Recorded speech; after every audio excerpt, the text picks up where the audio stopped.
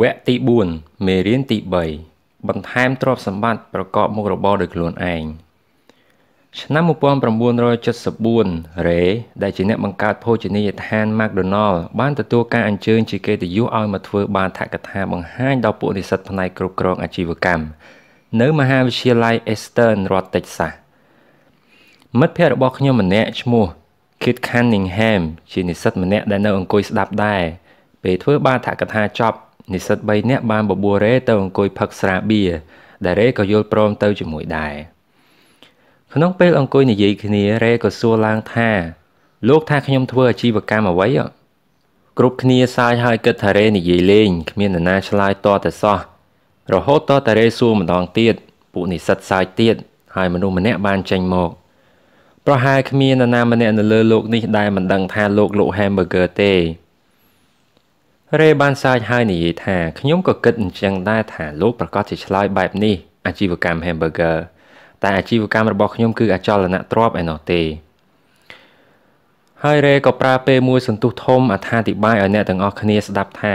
តាមផែនការអាជីវកម្មនោះគេលក់ franchise របស់ McDonald តែគេដឹងថាទីតាំងជារបស់សំខាន់បំផុតសម្រាប់ការបើកភោជនីយដ្ឋានព្រោះហេតុនេះអ្នកដែលចំណាយប្រាក់ទិញ franchise គេបានទិញទីតាំងល្អៗទៅដែរហើយនេះគឺជាការលក់ទិញទីតាំងឬអចលនទ្រព្យរបស់រ៉េនោះហើយបច្ចុប្បន្ន McDonald ក្លាយជាក្រុមហ៊ុនអចលនទ្រព្យដែលមានម្ចាស់តែមួយដែលធំបំផុតលើលោក McDonald ជាម្ចាស់ទីតាំងល្អនៅជាប់ផ្លូវជាច្រើននៅទូទាំងអាមេរិកហើយជាច្រើនទីក្រុងនៅពាសពេញពិភពលោក Kit ប្រាប់ថានោះជាមេរៀនដែលមានតម្លៃបំផុតសម្រាប់គេ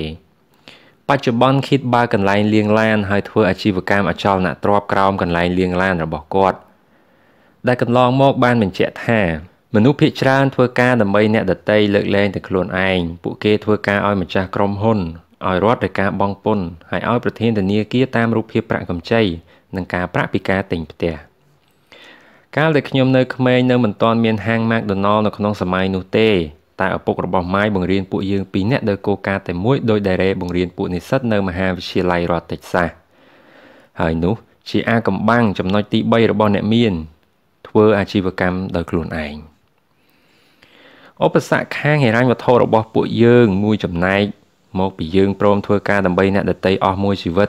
ហើយចប់ដែលគ្មានបន្សល់នៅអ្វីឲ្យខ្លួនឯងនោះទេការអធិប្បាយដែលរ៉េណែនាំនោះបានច្បាស់លាស់ល្អណាស់ប្រព័ន្ធសិក្សាសប្តាហ៍ថ្ងៃនេះផ្ដោតទៅលើការត្រៀមខ្លួនឲ្យនិស្សិតចេញទៅធ្វើការជាកូនឈ្នួលគេមានប្រាក់ចំណូលភាគច្រើនមកពីប្រាក់ខែដែលផ្ដោតទៅលើការបង្រៀនបន្ថែមជំនាញខាងវិជ្ជាផ្សេងៗដើម្បីឲ្យរៀនចប់ទៅធ្វើជាវិស្វករអ្នកវិទ្យាសាស្ត្រចុងភៅប៉ូលីសសិល្បករអ្នកនិពន្ធនិងផ្សេងទៀតជាច្រើនមនុស្សជាច្រើនអាចមិនទាន់គិតថាអាជីពនិងជំនួញនោះវាខុសប្លែកពីគ្នាខ្ញុំធ្លាប់សួរអ្នកខ្លះថាលោកធ្វើជំនួញអ្វីខ្ញុំធ្វើការនៅធនាគារជាចម្លើយដែលបានឮទើបខ្ញុំសួរត្រឡប់ទៅវិញថាចុះលោកជាម្ចាស់ធនាគារដែរឬទេនឹងបានចម្លើយថាអត់ទេខ្ញុំធ្វើការនៅទីនោះតើបង្ហាញឲ្យឃើញថាមនុស្សជាច្រើនមិនដែលនឹកដល់ភាពខុសប្លែករបស់ពាក្យថាអាជីពនិងជំនួញទេខុសប្លែកពីរ៉េដែលដឹងខ្លួនឯងជានិច្ចថាអាជីពគាត់នោះមិនដែលប្រែប្រួលទេគាត់ជាអ្នកលក់រហូតមកលក់តាំងពីគ្រឿងផ្សំធ្វើនំប៉័ងដល់ franchise ហាង McDonald ទោះបីជាគាត់មានមុខរបរលក់ hamburger តែប្រាក់ចំណូលភាគច្រើនដែលធ្វើឲ្យមានប្រាក់កម្រៃនោះគឺមកពីអចលនទ្រព្យទៅវិញទេបញ្ហានៃប្រព័ន្ធសិក្សាគឺមិនថានិស្សិតរៀនវិជ្ជាអ្វីទេគេតែងតែចេញមកធ្វើអាជីពនោះដូចជារៀនពេទ្យក៏ចេញមកធ្វើពេទ្យរៀនជាងគ្រឿងយន្តក៏ចេញមកធ្វើគ្រឿងយន្តរៀនច្បាប់ក៏ចេញមកធ្វើមេធាវីចេញមកធ្វើការតាមដែលបានរៀនមករហូតដល់ភ្លេចទៅគិតថាគេកំពុងធ្វើការឲ្យអ្នកដទៃហើយមិនមែនដើម្បីខ្លួនឯងនោះទេយើងត្រូវការមានភាពឋិតថេរខាងហិរញ្ញវត្ថុលោកអ្នកត្រូវធ្វើជំនួញដែលធ្វើឲ្យទ្រព្យសម្បត្តិរបស់លោកអ្នករីកចម្រើនឡើងដោយដែលបានពោលមកហើយគឺច្បាប់ខទី1លោកអ្នកត្រូវដឹងថាទ្រព្យសម្បត្តិនិងបំណុលខុសគ្នាយ៉ាងណាហើយចូលទិញតែទ្រព្យសម្បត្តិអ្នកមានប្រាក់ផ្ដោតទៅលើទ្រព្យសម្បត្តិក្នុងពេលដែលមនុស្សជាច្រើនចាប់អារម្មណ៍លើប្រាក់ចំណូលទើបយើងតែងតែបានឮពាក្យថាខ្ញុំចង់បានឡើងប្រាក់ខែពេលណាទើបបានឡើងតំណែងទៅខ្ញុំនឹងត្រឡប់ទៅរៀនទៀតនឹងបានរកការងារដែលល្អជាងនេះ សូមឈប់ប្រសើរជាងខ្ញុំមានការងារថ្មីហើយប្រាក់ខែខ្ពស់ជាងនឹងទៀតមនុស្សជាច្រើនអាចគិតថាស្ដាប់មើលទៅល្អដែរតែមិនមែនជាទ្រឹស្ដីរបស់រេព្រោះវាជាគំនិតដែលផ្ដោតទៅលើតែរឿងប្រាក់ចំណូលបើមិនយកប្រាក់ចំណូលមកទិញទ្រព្យសម្បត្តិលោកអ្នកក៏គ្មានភាពថិតថេរខាងហិរញ្ញវត្ថុរហូតដែរមូលដ្ឋានគ្រឹះរបស់មនុស្សធនកណ្ដាលឬក៏អ្នកក្រគឺជាការភ័យខ្លាចមិនហ៊ានប្រថុយធ្វើឲ្យនៅជាប់គាំងនឹងប្រាក់ខែនឹងការងារដែលធ្វើយ៉ាងណាឲ្យស្អិតរមួតនោះព្រោះទីនោះគេមានអារម្មណ៍ថាមានសុវត្ថិភាពនៅក្នុងសម័យនៃការកាត់បន្ថយຂະຫນាតអាជីវកម្មកូនឈ្នួលចំនួនជាច្រើនឃើញថារបស់ដែលគេហៅថាទ្រព្យសម្បត្តិដូចជាផ្ទះឡានកំពុងធ្វើឲ្យគេលង់ទឹកស្លាប់បន្តិចម្ដងសូម្បីតែឈើដែលធ្លាប់វាយកូនហ្គោលតម្លៃរាប់ពាន់ដុល្លារក៏គ្មានតម្លៃទៀតដែរពេលស្ថានភាពកូនឈ្នួលចាប់ផ្ដើមថយចុះពួកគេក៏អស់ទីពឹងផ្ទះនិងឡានក៏មិនអាចជួយឲ្យផុតពីវិបត្តិខាងហិរញ្ញវត្ថុទៅបានដែរលោកអ្នកប្រហែលធ្លាប់បានបំពេញបែបបទសូមខ្ចីប្រាក់ពីធនាគារដើម្បីទិញឡានឬផ្ទះក៏ដោយសង្កេតមើលឯកសារតម្លៃទ្រព្យសម្បត្តិតាមការកំណត់របស់ធនាគារទៅខ្ញុំធ្លាប់ទាំងដាក់ឈើវាយកូនហ្គោលរូបភាពសិភៅម៉ាញ៉េទូរទស្សន៍នាឡិកាស្បែកជើងនិងរបស់របរប្រើប្រាស់ផ្ទាល់ខ្លួនផ្សេងជាច្រើនទៀតដើម្បីធ្វើឲ្យចំនួនលេខបានខ្ពស់ជាងមុនជឿទេថាខ្ញុំត្រូវធនាគារបដិសេធខាងធនាគារប្រាប់ថាខ្ញុំមិនដាក់ទុនក្នុងអចលនទ្រព្យច្រើនពេកហើយគេចង់ដឹងថាហេតុអ្វីខ្ញុំគ្មានការងារធ្វើគ្មានប្រាក់ខែពិតប្រាកដដូចមនុស្សទូទៅតែគេមិនចាប់អារម្មណ៍លើទ្រព្យសម្បត្តិដែលខ្ញុំដាក់បញ្ចូលទៅនោះទេសូម្បីតែបន្តិចជួនកាលការរស់នៅបែបមិនដូចគេឯងពិបាកណាស់ដែរទោះជាលោកគិតថាទ្រព្យសម្បត្តិរបស់លោកមានតម្លៃប៉ុណ្ណាក៏ដោយតែតាមពិតវាតិចជាងការដែលលោកគិតជានិច្ចព្រោះលោកត្រូវបង់ពន្ធភ្លាមនៅពេលដែលលោកត្រូវលក់ពេលចាប់ផ្ដើមមានបញ្ហាខាងហិរញ្ញវត្ថុមនុស្សភាគច្រើននាំគ្នាយកទ្រព្យសម្បត្តិរបស់មានតម្លៃចេញមកលក់ហើយតែងតែលក់នៅក្នុងតម្លៃថោកជាងការគិតទុកហើយថែមទាំងត្រូវបង់ពន្ធឲ្យរាល់ទៀតនៅពេលដែលលក់បានចាប់ផ្ដើមធ្វើអាជីវកម្មដើម្បីខ្លួនឯងប្រសើរជាងតែលោកអ្នកអាចធ្វើការដូចមុនហើយចាប់ផ្ដើមបណ្ដាក់ទុននៅក្នុងទ្រព្យសម្បត្តិដែលមិនមែនជាបំណុលកុំបណ្ដាក់ទុននៅរបស់ដែលគ្មានតម្លៃពិតប្រាកដដូចជាឡានព្រោះពេលដែលលោកអ្នកទិញយកមកតម្លៃឡានក៏ធ្លាក់ភ្លាមយ៉ាងហោចណាស់ក៏ 25% ដែរឈើវាយកូនហ្គោរបស់ខ្ញុំតម្លៃ$400ក្រោយពេលដែលប្រើលេងបានតែម្ដងវាមានតម្លៃត្រឹមតែ$150ប៉ុណ្ណោះសម្រាប់មនុស្សធំលោកអ្នកគួរកំណត់ការចំណាយឲ្យតិចបំផុតកាត់បន្ថយបំណុលនិងបង្កើនទ្រព្យសម្បត្តិយ៉ាងឈ្លាសវៃសម្រាប់ក្មេងដែលអាស្រ័យនៅជាមួយនឹងឪពុកម្ដាយអាណាព្យាបាលគូទូមានប្រដៅឲ្យគេយល់ពីភាពខុសប្លែកគ្នានៃពាក្យថាទ្រព្យសម្បត្តិនិងបំណុលជួយឲ្យគេសាងគ្រឹះទ្រព្យសម្បត្តិដែលថិតថេរមុនពេលដែលបែកផ្ទះចេញមានគូស្រករទិញផ្ទះមានកូនហើយនៅវិលវល់តែជាមួយនឹងការងារប្រចាំនិងការប្រើកាតក្រេឌីតដែលនាំមកនៅបំណុលនិងការប្រថុយខ្ញុំឃើញកំឡោះក្រមុំដែលនាំខ្លួនឯងចូលមកក្នុងអន្ទាក់បែបនេះម្នាក់ហើយម្នាក់ទៀតជីវិតរបស់មនុស្សភាគច្រើនពេលចៅធំពេញវ័យហើយមានគ្រួសារទើបពួកគេចាប់ផ្ដើមគិតថាខ្លួនមិនដល់វ័យចូលនិវត្តន៍ទេហើយព្យាយាមគ្រប់បែបយ៉ាងដើម្បីសន្សំប្រាក់ទុកចាយវាយនៅពេលចាស់ជរាតែពេលឪពុកម្ដាយគេធ្លាក់ខ្លួនឈឺទើបអម្រែកកាន់តែធ្ងន់ឡើងស្ទើរតែទទួលមិនឈ្នះទ្រព្យសម្បត្តិប្រភេទណាដែលលោកអ្នកគួរចាប់អារម្មណ៍ស្រវេស្រវានិងបង្រៀនកូនចៅឲ្យស្គាល់សម្រាប់ខ្ញុំបែងចែកជាប្រភេទដែលមានដូចតទៅនេះ 1. អាជីវកម្មដែលខ្ញុំមិនចាំបាច់អង្គុយមើលខ្ញុំជាម្ចាស់ក៏ពិតមែនតែមានមនុស្សមើលការខុសត្រូវវាឲ្យមានដំណើរការបាត់ទៅហើយព្រោះបើខ្ញុំចូលមកធ្វើការរាល់ថ្ងៃមិនចាត់ទុកថាជាអាជីវកម្មតែខ្លាយទៅជាការងារទៅវិញ 2. ភាគហ៊ុន 3. មូលបទានបត្រ 4. មូលធនបត្រ 5. អចលនទ្រព្យ 6. រូបិយប័ណ្ណ 7. ថ្លៃអភ័យឯកសិទ្ធិពីបទចម្រៀងការងារនិពន្ធឬសិទ្ធិផ្សេងទៀត 8. វត្ថុអ្វីក៏ដោយដែលមានតម្លៃអាចបង្កើតប្រាក់ចំណូលបានឬបន្ថែមតម្លៃរបស់ខ្លួនឯងហើយមានទីផ្សារចាំទទួលយ៉ាងច្បាស់លាស់សម័យកាលខ្ញុំនៅពីក្មេងឪពុកអ្នកមានវិជ្ជាជីវៈទូមានឲ្យខ្ញុំចេះរកការងារល្អធ្វើក្នុងពេលដែលឪពុកអ្នកមានបង្រៀនឲ្យខ្ញុំបណ្ដាក់ទុនក្នុងទ្រព្យសម្បត្តិដែលខ្ញុំចូលចិត្តព្រោះបើមិនចូលចិត្តក៏មិនអាចមើលថែឲ្យបានល្អដែរខ្ញុំបណ្ដាក់ទុនក្នុងអចលនទ្រព្យព្រោះខ្ញុំចូលចិត្តមើលផ្ទះនិងចូលចិត្តមើលដីធ្លី បើលោកអ្នកមិនចូលចិត្តអចលនទ្រព្យកុំទៅបណ្ដាក់ទុនក្នុងរបស់ទាំងនេះខ្ញុំចូលចិត្តក្រុមហ៊ុនតូចៗឬក្រុមហ៊ុនដែលទើបតែបង្កើតឡើងហេតុផលគឺខ្ញុំគិតបែបអ្នកប្រកបមុខរបរមិនមែនគិតបែបមនុស្សមានប្រាក់ខែទេខ្ញុំធ្លាប់ធ្វើការជាមួយនឹងក្រុមហ៊ុនធំៗដូចជាក្រុមហ៊ុន Internet Standard Oil នៃរដ្ឋ California ក្រុមហ៊ុន Xerox រួមទាំងអង្គភាពនាវិកយោធិននៃសហរដ្ឋអាមេរិកតែពេលកំពុងធ្វើការខ្ញុំក៏មានសេចក្តីសុខជាធម្មតាតែចិត្តក៏ដឹងច្បាស់ណាស់ថានេះមិនមែនជារបស់ដែលខ្ញុំចង់បានទេខ្ញុំចូលចិត្តចាប់ផ្ដើមក្រុមហ៊ុនថ្មីៗតែមិនមែនចូលចិត្តនៅអង្គុយគ្រប់គ្រងការងារទេខ្ញុំតែងតែទិញក្រុមហ៊ុនតូចៗឬបង្កើតក្រុមហ៊ុនដែលប្រកួតប្រជែងនៅលើទីផ្សារដែលអាចរកប្រាក់ចំណូលឲ្យខ្ញុំបានយ៉ាងច្រើនធ្វើឲ្យខ្ញុំសប្បាយនឹងចំនួនបែបនេះណាស់អ្នកខ្លះអាចយល់ថាការបណ្ដាក់ទុននៅក្នុងក្រុមហ៊ុនតូចៗមានការប្រថុយខ្ពស់តែខ្ញុំគិតថាប្រសិនបើលោកអ្នកយល់និងស្គាល់វាច្បាស់ហានិភ័យទាំងនោះវារលាយបាត់ទៅគន្លឹះកុំកាន់ទុកយូរលើសពី1ឆ្នាំសម្រាប់អចលនទ្រព្យខ្ញុំចាប់ផ្ដើមទិញគម្រោងតូចៗជាមុនសិនហើយលក់ប្ដូរនឹងរបស់ដែលជាគម្រោងធំធ្វើបែបនេះទៅជារឿយៗដើម្បីបញ្ជាការបង់ពន្ធប្រាក់ចំណូលពីការលក់ដូរហើយភាគច្រើនខ្ញុំកាន់កម្មសិទ្ធិអចលនទ្រព្យទុកមិនលើសពី7ឆ្នាំទេខ្ញុំប្រើពេលវេលាច្រើនឆ្នាំបន្ថែមតម្លៃទៅលើទ្រព្យសម្បត្តិរបស់ខ្ញុំក្នុងពេលដែលខ្ញុំធ្វើការនៅក្រុមហ៊ុន Xerox ខ្ញុំទិញអចលនទ្រព្យនិងភាគហ៊ុនចំណែកឪពុកអ្នកមានបង្រៀនឲ្យខ្ញុំមានចំណេះដឹងនិងភាពឆ្លៀសវៃខាងហិរញ្ញវត្ថុមានការយល់ច្បាស់អំពីបញ្ជីនិងការចាត់ចែងប្រាក់សុទ្ធដែលជួយវិភាគក្នុងការបណ្ដាក់ទុនផ្សេងៗដល់ទីបំផុតខ្ញុំក៏អាចបង្កើតក្រុមហ៊ុនបានដោយខ្លួនឯងខ្ញុំមិនគាំទ្រឲ្យលោកអ្នកមានក្រុមហ៊ុនជារបស់ខ្លួនឯងទេបើលោកអ្នកមិនចូលចិត្តព្រោះវាជាភារៈដ៏ធ្ងន់សម័យដែលមនុស្សអត់ការងារធ្វើច្រើនមនុស្សជាច្រើនបានបង្កើតក្រុមហ៊ុនដោយខ្លួនឯងហើយ9ក្នុងចំណោម10នាក់ត្រូវជួបនឹងភាពបរាជ័យក្នុងរយៈពេលតែ5ឆ្នាំដំបូងហើយ10ក្នុងចំណោម100ដែលតស៊ូតែបរាជ័យនៅទីបំផុតព្រោះហេតុនេះសួរចិត្តរបស់អ្នកសិនទៅថាលោកអ្នកចូលចិត្តវាពិតប្រាកដដែរឬទេមុនពេលដែលចាប់ផ្ដើមធ្វើ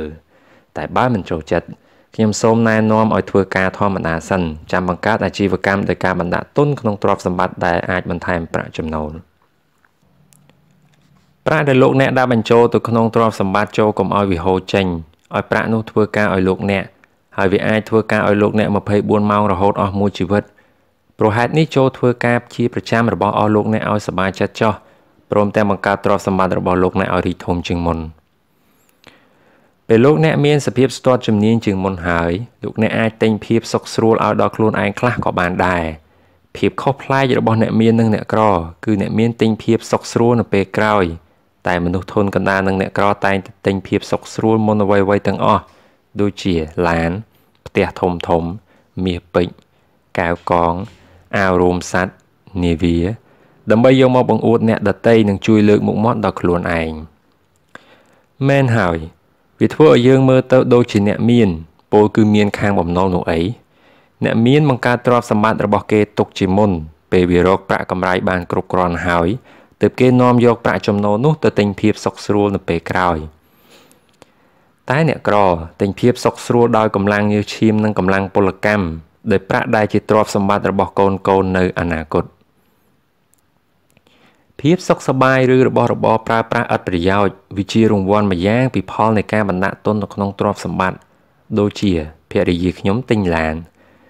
នាងចំណាយប្រាក់ថ្លៃឈ្នួលផ្ទះល្វែងរបស់ខ្លួនមិនចាំបាច់ខ្វេះហៅប៉ៅឬក៏ធ្វើការច្រើនជាងមុនទេផ្ទះល្វែងរកប្រាក់ចំណូលនឹងទិញឡានឲ្យយើងហើយតែភរិយាខ្ញុំត្រូវរងចាំជាង4ឆ្នាំទៅបានឡាននោះមកព្រោះយើងត្រូវតែរងចាំតតែប្រាក់របស់យើងសមល្មមអាចទិញឡានមួយគ្រឿងនោះបានឡានមួយនោះខ្លាចជាឡានដែលមានន័យចំពោះភរិយាខ្ញុំណាស់ព្រោះវាពិសោធន៍ឲ្យឃើញថានាងមានចំណេះដឹងខាងហិរញ្ញវត្ថុហើយអាចធ្វើឲ្យទ្រព្យសម្បត្តិរបស់នាងកើនឡើងគ្រប់គ្រាន់អាចទិញឡានមួយគ្រឿងនោះបានមនុស្សភាគច្រើនពេលនឹកចង់បានឡានថ្មីមួយគ្រឿងក៏ប្រើកាតក្រេឌីតមិនយូរប៉ុន្មានគេក៏ចាប់ផ្ដើមមិនពេញចិត្តឡានមួយនោះព្រោះតែបំណុលដែលមកតាមនោះហើយក្រោយពេលដែលលោកអ្នកដឹងពីវិធីធ្វើអាជីវកម្មដើម្បីខ្លួនឯងហើយនៅមានអាថ៌កំបាំងម្យ៉ាងទៀតរបស់អ្នកមានដែលសំខាន់បំផុតជាអាថ៌កំបាំងដែលធ្វើឲ្យអ្នកមានប្រាក់កាន់តែមានច្រើនជាងមុនដូចជារង្វាន់ចំពោះការអត់ធ្មត់នៅក្នុងការធ្វើទ្រព្យសម្បត្តិរបស់លោកអ្នករីកចម្រើនឡើង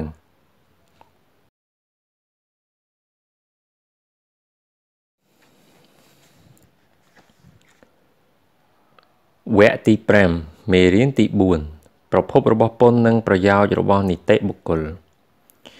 ប្រហែលជាគ្មាននរណាដែលមិនស្គាល់ Robin Hood ទេមហាចៅដែលជាមនោចិត្តរបស់អ្នកក្រីក្រមានរូបរាងស្អាតសង្ហា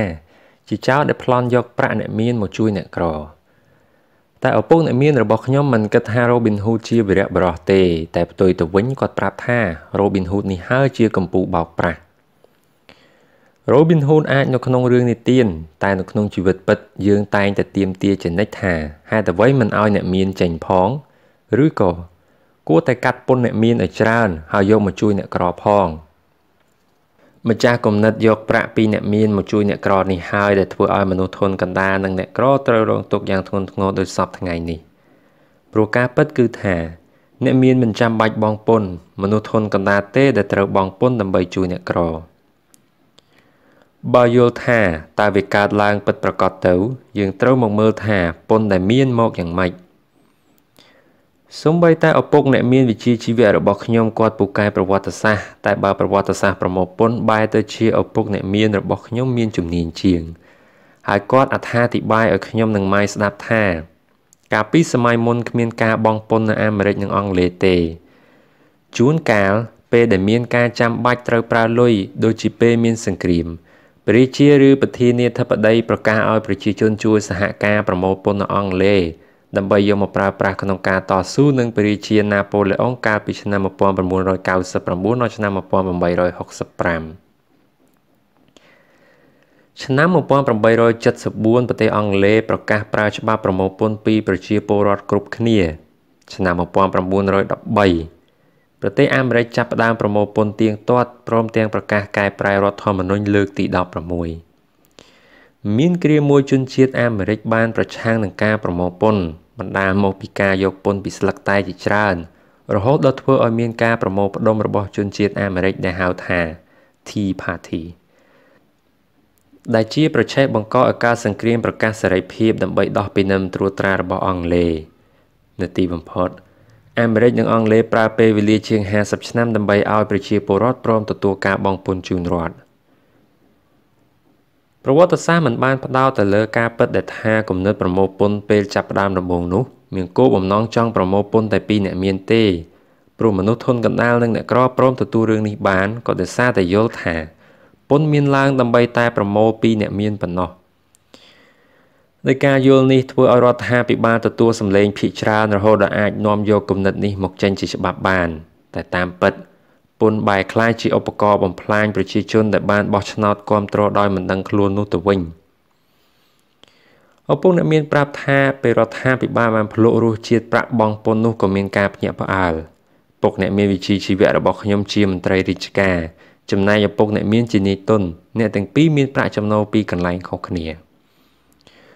ឪពុកអ្នកមានវិជ្ជាជីវៈជឿជាក់ថារដ្ឋាភិបាលត្រូវមើលខុសត្រូវប្រជាជនគាត់ចូលចិត្តអតីតប្រធានាធិបតី John F Kennedy និងអង្គការស្ម័គ្រចិត្តដើម្បីសន្តិភាពអាមេរិកទាំងពុកនិងម៉ែចូលរួមគម្រោងការងារនេះដើម្បីបង្ហាត់អ្នកស្ម័គ្រចិត្តដែលបញ្ជូនឲ្យទៅធ្វើការនៅប្រទេសម៉ាឡេស៊ីថៃនិងហ្វីលីពីនឪពុកប្រើការព្យាយាមច្រើនណាស់ដើម្បីសុំជំនួយឧបត្ថម្ភគម្រោងការផ្សេងដើម្បីមានលទ្ធភាពជួលអ្នកធ្វើការឲ្យបានច្រើនជាងមុន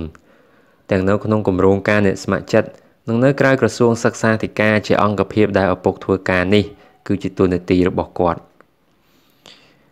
តាំងពីតូចដល់ធំឪពុកអ្នកមានតែងតែនិយាយថាមន្ត្រីរាជការខ្ជិលច្រអូសហើយឪពុកអ្នកមានវិជ្ជាជីវៈក៏ប្រាប់ថា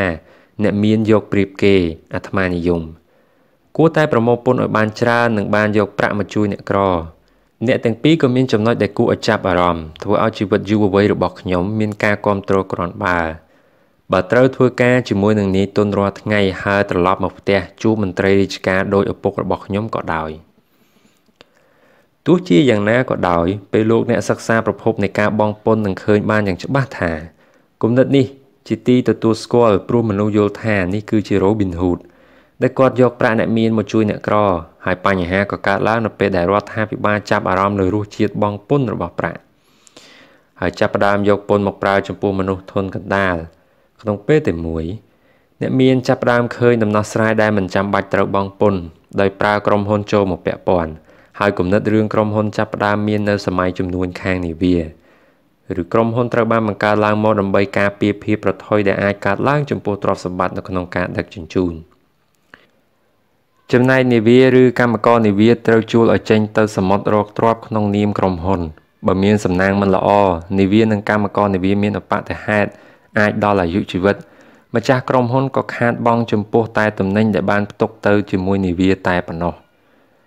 អ្នកមានយកច្បាប់គម្រោងបង្កើតក្រុមហ៊ុនមកប្រើឲ្យមានប្រយោជន៍ការរស់នៅជាមួយនឹងនាយទុននិងពួកសង្គមនិយមធ្វើឲ្យខ្ញុំសរុបបានថាគំនិតរបស់អ្នកមានក្នុងហិរញ្ញវត្ថុស្ដាប់មើលទៅគ្រាន់បើមានហេតុផលល្អណាស់ហើយរបស់ដែលអ្នកសង្គមនិយមប្រកាន់ខ្ជាប់ខ្លាយជាការដាក់ទោសខ្លួនឯងនៅទីបំផុតព្រោះខ្វះចំណេះដឹងខាងហិរញ្ញវត្ថុអ្នកមានវិធីជៀសវាងពីការបង់ពន្ធបានជានិច្ចអ្នកដែលត្រូវបង់ពន្ធពេញនោះទើបខ្លាចជាមនុស្សធន់កណ្ដាលអ្នកមានធ្វើបានយ៉ាងម៉េចមុនដំបូងប្រាក់បង់ពន្ធមើលទៅហាក់ដូចជាធ្វើឲ្យមនុស្សគ្រប់គ្នាពេញចិត្តហើយប្រាក់ចំនួនជាច្រើនហូរចូលបញ្ជីរបស់រដ្ឋាភិបាលមន្ត្រីរាជការក៏មានក្តីសុខនាយទុនក៏មានក្តីសុខព្រោះរោងចក្របានបញ្ជាទិញផលិតផលពីរដ្ឋាភិបាលជាច្រើនបញ្ហាចាប់កើតឡើងត្រង់ចំណុចថវិការបស់រដ្ឋាភិបាលមន្ត្រីរាជការតែងតែគិតថាត្រូវចំណាយថវិកាឆ្នាំនេះឲ្យអស់បើមិនដូច្នោះទេគ្មានថវិកាប៉ុណ្ណឹងទៀតទេហើយអ្នកណាក៏គិតថាលោកអ្នកចំណាយប្រាក់គ្មានប្រសិទ្ធភាពមិនចេះចាយលុយតែបើអាជីវកម្មបើប្រាក់នៅសល់ទុកថាល្អលើកនេះប្រាក់ក៏កាន់តែកើនឡើងរាល់ឆ្នាំព្រោះមន្ត្រីរាជការត្រូវចំណាយឲ្យអស់រាល់ឆ្នាំចំណែកពន្ធដែលប្រមូលពីអ្នកមានមើលទៅចំណាយមិនគ្រប់គ្រាន់ទើបត្រូវប្រមូលពន្ធពីមនុស្សធន់កណ្ដាលជារឿយរហូតដល់អ្នកក្រដែលធ្លាប់តែគាំទ្រឲ្យមានការប្រមូលពន្ធពីអ្នកមានដែរបើនាយទុនឆ្លៀសវៃបង្កើតក្រុមហ៊ុនឡើងមកដើម្បីជារបាំងការពារពីការបង់ពន្ធហើយអ្នកមិនដែលបើកក្រុមហ៊ុនមិនដែលដឹងទេថាការបង្កើតក្រុមហ៊ុនឡើងមកមួយកន្លែងនោះមិនចាំបាច់មានអគារការិយាល័យធំឬបុគ្គលិកសូម្បីតែម្នាក់គ្រាន់តែមានឯកសារចុះបញ្ជីដែលត្រឹមត្រូវទៅតាមច្បាប់ដើម្បីឲ្យមានអាស្រ័យក្នុងម្លប់ដើម្បីគេចវេះពីការបង់ពន្ធព្រោះក្រៅពីក្រុមហ៊ុនត្រូវបង់ពន្ធក្នុងអត្រាទាបជាងរបស់បុគ្គលធម្មតាហើយនោះការចំណាយខ្លះរបស់ក្រុមហ៊ុននៅមានករណីលើកលែងថែមទៀតទើបសង្គ្រាមរវាងអ្នកមាននិងអ្នកក្រកើតមករាល់ឆ្នាំហើយបញ្ហាគឺអ្នកបរាជ័យក្នុងសង្គ្រាមនេះមិនដឹងរឿងរ៉ាវត្រូវក្រោកពីព្រលឹមខំទៅធ្វើការច្រើនរាល់ថ្ងៃរួមទាំងការបង់ពន្ធជាច្រើនរាល់ខែបើពួកគេទាំងនេះយល់ពីល្បែងកំសាន្តរបស់អ្នកមានគេក៏នឹងមានឱកាសលេងល្បែងកំសាន្តនោះដែរដូច្នោះហើយបានជាខ្ញុំប្រាប់កូនឲ្យទៅសាលាខំរៀនឲ្យពូកែដើម្បីបានធ្វើការល្អថិតថេរដោយប្រាសចាកភាពឆ្លាតវៃខាងហិរញ្ញវត្ថុនោះមិនគ្រប់គ្រាន់នោះទេជនជាតិអាមេរិកសពថ្ងៃនេះត្រូវធ្វើការឲ្យរដ្ឋាភិបាលគិតទៅប្រហែលជា5ទៅ6ខែទើបមានប្រាក់អាចបង់ពន្ធបានខ្ញុំថាវាជាពេលវេលាយូរណាស់កាន់តែធ្វើការច្រើនកាន់តែបង់ពន្ធច្រើនគំនិតនៃការប្រមូលពន្ធទើបធ្វើឲ្យមនុស្សមធ្យមភាគនិងអ្នកក្រដែលខំលើកដៃគាំទ្រត្រូវជឿចាប់បំផុតរាល់លើកដែលលោកអ្នកព្យាយាមដាក់ទោសអ្នកមានហើយអ្នកមានគេមិនអោនក្បាលព្រមទទួលងាយនោះទេតែគេនឹងតស៊ូហើយគេក៏មានប្រាក់និងអំណាចគ្រប់គ្រាន់ដែលអាចប្រែប្រួលអ្វីៗបានទៀតផងអ្នកមានមិនព្រមនៅស្ងៀមនឹងបង់ពន្ធច្រើនជាងមុនទេគេនឹងរកវិធីដែលត្រូវបង់ពន្ធឲ្យតិចបំផុតជួលមេធាវីនិងអ្នកក្រឡាបញ្ជីពូកែឬពឹងពាក់អ្នកនយោបាយកែប្រែច្បាប់ឬរកមើលចំណុចខ្សោយរបស់ច្បាប់នៅសហរដ្ឋអាមេរិកបើកផ្លូវឲ្យអ្នកបង់ពន្ធតិចស្រាប់ទៅហើយមនុស្សភាគច្រើនមិនចាប់អារម្មណ៍សិក្សាក៏មានតែអ្នកមានដែលចាប់អារម្មណ៍ព្រោះมันអាចបាត់បង់អ្វីងាយដូចជាច្បាប់មាត្រា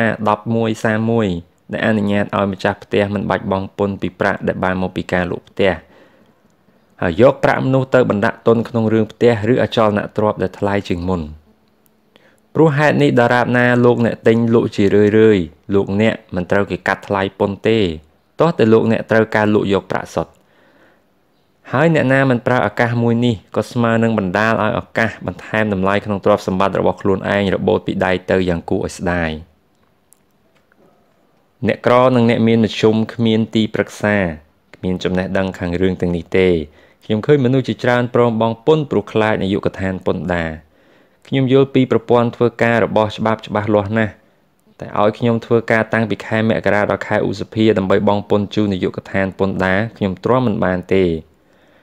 ឪពុកអ្នកមានវិជ្ជាជីវៈរបស់ខ្ញុំស្ថិតនៅក្នុងសភាពយល់ព្រមតាមហើយឪពុកអ្នកមានក៏មិនក្រោកឡើងតស៊ូគាត់គ្រាន់តែរកលបែងដែលខ្ពស់ជាងមកចាត់ការដែលបង្កើតក្រុមហ៊ុនមោទនីរ៉ាប់រងនេះហើយជាអាថ៌កំបាំងរបស់អ្នកមានលោកអ្នកប្រហែលជាចាំបានដែលខ្ញុំនិយាយថាខ្ញុំធ្លាប់អង្គុយចាំយូរទម្រាំបាននិយាយនឹងជាមួយឪពុកអ្នកមានគាត់មានបំណងធ្វើបាបខ្ញុំព្រោះចង់ឲ្យខ្ញុំឃើញភាពសំខាន់នៃការមានអំណាច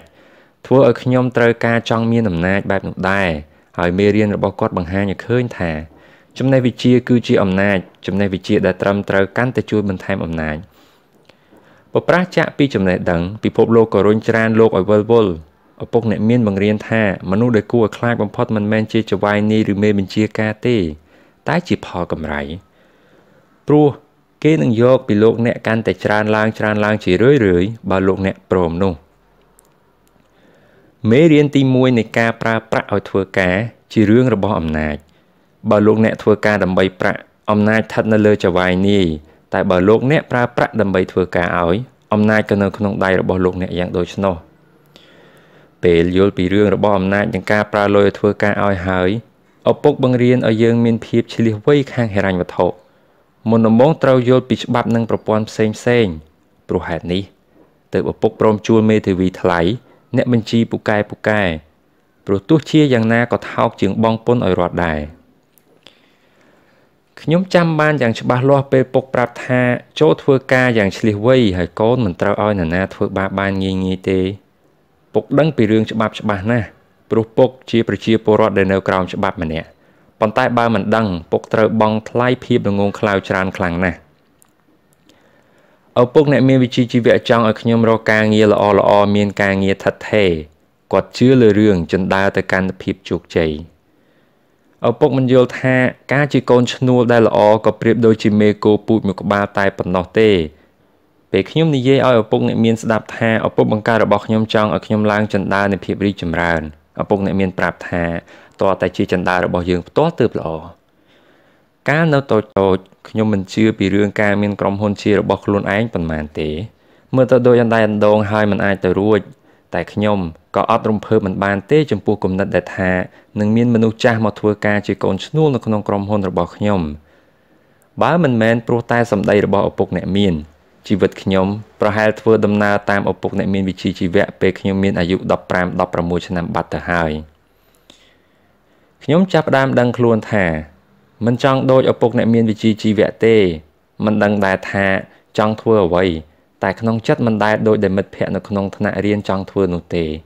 នេះជាចំណុចសំខាន់នៃជីវិតរបស់ខ្ញុំរហូតដល់ខ្ញុំអាយុ20ឆ្នាំពាក្យទូន្មានរបស់ឪពុកអ្នកមានចាប់ផ្ដើមចេញជារូបរាងកាលនោះខ្ញុំសូមឈប់ពីកងទ័ពជើងទឹកហើយចូលមកធ្វើការនៅក្នុងក្រុមហ៊ុនស៊ីរ៉ុកបានប្រាក់ខែខ្ពស់គ្រាន់បើដែរតែខុសទាស់ត្រង់ថាខ្ញុំអស់សង្ឃឹមរាល់លើកដែលខ្ញុំបានទទួលប្រាក់សែកជាប្រាក់ខែនោះខ្ញុំត្រូវគេកាត់ពន្ធជាច្រើនកាន់តែធ្វើការច្រើនកាន់តែកាត់ច្រើនហើយខ្ញុំកាន់តែធ្វើការបានល្អឡើងជារឿយចៅហ្វាយនាយស្នើឲ្យឡើងប្រាក់ខែនិងឡើងតំណែងឲ្យតែនៅក្នុងខួរក្បាលរបស់ខ្ញុំបានឮតែសំឡេងរបស់ឪពុកអ្នកមានឯងកំពុងធ្វើការឲ្យអ្នកណាធ្វើការឲ្យអ្នកណាកាន់តែមានឡើង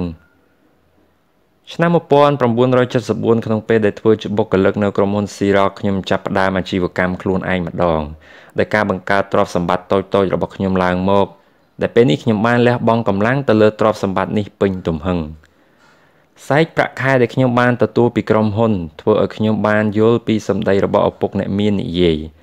មើលឃើញអនាគតថានឹងទៅជាយ៉ាងណាបើជ្រើសរើសដើរតាមគំនិតរបស់ឪពុកអ្នកមានវិជ្ជាជីវៈ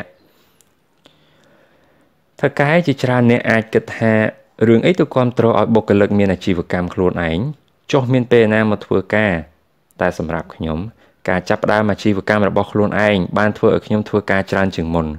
ព្យាយាមមកធ្វើការរាល់ថ្ងៃដើម្បីយកប្រាក់ទៅបណ្ដាក់ទុននៅក្នុងអចលនទ្រព្យព្រោះខ្ញុំដឹងថាសេដ្ឋកិច្ចនៅហាវ៉ៃពេលនេះកំពុងត្រូវការដីធ្លីដែលមានតម្លៃល្អហើយការចំណាយផលិតផលនៅក្រុមហ៊ុនស៊ីរ៉ុករបស់ខ្ញុំក៏កើនឡើងកាន់តែលក់បានច្រើនខ្ញុំកាន់តែទទួលបានប្រាក់ខែច្រើនពិតប្រាកដណាស់ត្រូវកាត់ពន្ធក៏ច្រើនតាមដំណាក់កាលដែលធ្វើឲ្យខ្ញុំមានកម្លាំងចិត្តដែលត្រូវចេញផុតពីទីលានប្រណាំងកណ្ដុរនេះឲ្យបាន ឆ្នាំ 1978 ខ្ញុំបានគ្រប់គ្រងតំណែងកម្ពុជាអ្នកលក់របស់ក្រុមហ៊ុនហើយជាប់លេខក្នុងទីផ្សារទាំង5កាន់តែចង់ចេញពីទីលានប្រណាំងកណ្ដុរក៏កាន់តែត្រូវរកប្រាក់ឲ្យបានច្រើនមិនដល់3ឆ្នាំផងអាជីវកម្មនៅក្នុងអចលនទ្រព្យរបស់ខ្ញុំរកប្រាក់ចំណូលខ្ញុំបានច្រើនជាងទទួលពីក្រុមហ៊ុនស៊ីរុកទៅទៀតហើយអាជីវកម្មខ្ញុំប្រើប្រាក់ធ្វើការដោយមិនចាំបាច់ចំណាយកម្លាំងដូរដែលលក់របស់ក្រុមហ៊ុននោះទេក្នុងពេលមិនយូរប៉ុន្មានប្រាក់ចំណូលពីអាជីវកម្មអចលនទ្រព្យរបស់ខ្ញុំកាន់តែធំឡើងរហូតដល់អាចទិញឡានទំនើបឲ្យជារង្វាន់ដល់ខ្លួនឯងមួយមិត្តភ័ក្តិថាខ្ញុំយកលុយប្រាក់ខែមកទិញតែអត់ទេខ្ញុំយកប្រាក់ខែទៅបណ្ដាក់ទុនថែមនៅក្នុងអចលនទ្រព្យរបស់ខ្ញុំទេមេរៀនរបស់ឪពុកអ្នកមានធ្វើឲ្យខ្ញុំចេញផុតពីទីលានប្រណាំងកណ្ដុរហើយឈប់ធ្វើជាមនុស្សស៊ីប្រាក់ខែក្នុងពេលដែលអាយុតិចទាំងនេះព្រោះតែភាពវៃឆ្លាតខាងហិរញ្ញវត្ថុដែលឪពុកអ្នកមានបានទូមានប្រដៅមកធ្វើឲ្យខ្ញុំជួបនូវភាពជោគជ័យសប្តាហ៍ថ្ងៃនេះខ្ញុំចែករំលែកចំណេះដឹងទាំងនេះដល់អ្នកដទៃតាមរយៈការធ្វើសិក្ខាសាលាហើយរាល់លើកខ្ញុំនឹងនិយាយពីចំណេះដឹង4យ៉ាងដែលជាគោលសំខាន់នៃភាពឆ្លៀសវៃខាងហិរញ្ញវត្ថុ 1. ចំណេះដឹងខាងបញ្ជីបើត្រូវកសាងអាណាចក្រលោកអ្នកត្រូវសាងដោយភាពត្រឹមត្រូវបើមិនដូច្នោះទេអាណាចក្ររបស់លោកអ្នកនឹងដួលរលំក្នុងពេលមិនយូរប៉ុន្មានយ៉ាងហោចណាស់លោកអ្នកក៏គួរតែចេះមើលបញ្ជីដែរព្រោះនឹងធ្វើឲ្យលោកអ្នកដឹងពីចំណុចខ្លាំងចំណុចខ្សោយរបស់អាជីវកម្ម 2. ចំណេះដឹងទាក់ទងនឹងការវិនិយោគឬដែលហៅថាវិធីសាស្ត្រប្រើលុយមានន័យថាការយល់ច្បាស់ពីតិចនិចនិងរូបមន្តផ្សេងវាជាការប្រើខួរក្បាលឬការច្នៃប្រឌិត 3. ការយល់ច្បាស់ពីទីផ្សារយល់ពីរឿងតម្រូវការនិងការផ្គត់ផ្គង់យល់ពីតិចនិចផ្សេងដែលមានផលចំពោះការប្រែប្រួលរបស់ទីផ្សារករណីតុក្កតា KHMER model ការកំឡុងពេលបុណ្យណូអែលឆ្នាំ 1996 ជាគំរូដ៏ល្អរបស់រឿងអារម្មណ៍ដែលមានផលចំពោះទីផ្សារគំរូមួយទៀតគឺអារម្មណ៍ដែលមានចំពោះការបណ្ដាក់ទុនដោយពិចារណាពីស្ថានភាពទីផ្សារមនុស្សជាច្រើនគិតថាការបណ្ដាក់ទុនវាជារឿងពិបាកយកមកបង្រៀនកូនក្មេងតាមពិតក្មេងបានជួបប្រទះរឿងនេះដោយត្រង់ស្រាប់ទៅហើយឧទាហរណ៍ករណីតុក្កតា Elmo ដែលជាតួអង្គមួយក្នុងកម្មវិធីទូរទស្សន៍រឿង Sesame Street ក្មេងគ្រប់គ្នាចង់បានតុក្កតា Elmo ជាអំណោយនៅថ្ងៃបុណ្យណូអែលគ្រប់ក្រុមហ៊ុនអ្នកផលិតតុក្កតា Elmo ផ្សាយពាណិជ្ជកម្មក្នុងពេលដែលផលិតផលមិនគ្រប់គ្រាន់នៅលើទីផ្សារហើយអ្នកចំនួនខ្លះមានភាពឆ្លៀសវៃបានឆក់ឱកាសបាននាំយកតុក្កតាមានលក្ខណៈប្រហាក់ប្រហែលយកចេញមកលក់ដាច់ខ្លាំងណាស់ខ្ញុំក៏មិនយល់ដែរថាហេតុអីតុក្កតាស៊េរីនេះបានជាល្បីនៅលើទីផ្សារខ្លាំងម្ល៉េះតែវាក៏ជាគំរូល្អសម្រាប់រឿងតម្រូវការនិងការផ្គត់ផ្គង់នៅលើវិថីសេដ្ឋសាស្ត្រដូចនឹងភាគហ៊ុនរូបិយប័ណ្ណនិងអចលនទ្រព្យដែរ 4. ចំណេះដឹងខាងច្បាប់ឧបមាថាការប្រើប្រាស់ច្បាប់ដែលមានកំណត់សម្រាប់ក្រុមហ៊ុននៅក្នុងរឿងបញ្ជីការវិនិយោគទុននិងទីផ្សារការចេះដឹងរឿងពន្ធសម្រាប់ក្រុមហ៊ុនអាចធ្វើឲ្យលោកអ្នកឆាប់មានជាងមុនលឿនជាងកូនឈ្នួលឬអាជីវកម្មដែលមានម្ចាស់តែម្នាក់ដូចមនុស្សម្នាក់ដើរក្នុងពេលដែលម្នាក់ទៀតកំពុងរត់រយៈចម្ងាយនឹងមានផលខុសគ្នាយ៉ាងខ្លាំងណាស់ខុសប្លែកគ្នាយ៉ាងណានោះប្រការទី1ប្រយោជន៍របស់ពន្ធដារក្រុមហ៊ុនអាចធ្វើអ្វីជាច្រើនយ៉ាងបានក្នុងពេលបុគ្គលធម្មតាធ្វើមិនបានដូចជានាំយកប្រាក់ទៅចាយមុនពេលត្រូវកាត់ពន្ធតិចនិចនេះឲ្យផលល្អខ្លាំងណាស់តែអាចមិនសមចំពោះអាជីវកម្មតូចបុគ្គលធម្មតាឬកូនឈ្នួលទូទៅធ្វើការច្រើនពេលបានទទួលប្រាក់ថ្លៃឈ្នួលត្រូវគេកាត់បង់ពន្ធមុនពេលដែលប្រាក់មកដល់ដៃរបស់លោកអ្នកតែពេលក្រុមហ៊ុនមានប្រាក់ចំណូលក្រុមហ៊ុនអាចយកប្រាក់ចំណូលទៅចាយវាយផ្សេងជាមុនបានដែលនៅសល់ទើបត្រូវកាត់ពន្ធការបង្កើតក្រុមហ៊ុនមិនមែនជារឿងលំបាកទេបើលោកអ្នកមានវិនិយោគដែលធ្វើឲ្យប្រាក់អាចបង្វិលបានគ្រប់គ្រាន់នោះឧទាហរណ៍បើលោកអ្នកមានក្រុមហ៊ុនហើយលោកអ្នកជាសមាជិកកន្លែងហាត់ប្រាណថ្លៃសេវាកម្មថ្លៃអាហារនិងថ្លៃផ្សេងទាំងអស់របស់លោកអ្នកក៏คล้ายទៅជាការចំណាយរបស់ក្រុមហ៊ុនដែលស្មើនឹងលោកអ្នកអាចយកប្រាក់ទៅចំណាយមុនពេលដែលកាត់ពន្ធបានដោយត្រឹមត្រូវស្របតាមច្បាប់គ្រប់យ៉ាងប្រការទី2ការគ្រប់គ្រងក្រោមច្បាប់នៅក្នុងសង្គមបច្ចុប្បន្នយើងនិយមប្រើច្បាប់ស្ទើរតែគ្រប់រឿងរួមទាំងការនាំយកច្បាប់មកធ្វើបាបអ្នកដទៃពេលមានការប្តឹងផ្តល់អ្នកមានក្រោយពេលឆ្លងកាត់ដំណាក់កាលស្មុគស្មាញខាតពេលវេលាជាច្រើនហើយតែមិនអាចធ្វើជាម្ចាស់កម្មសិទ្ធិទ្រព្យសម្បត្តិអ្វីទេទើបការប្តឹងផ្តល់ខាតពេលវេលាទទេខុសប្លែកពីអ្នកក្រ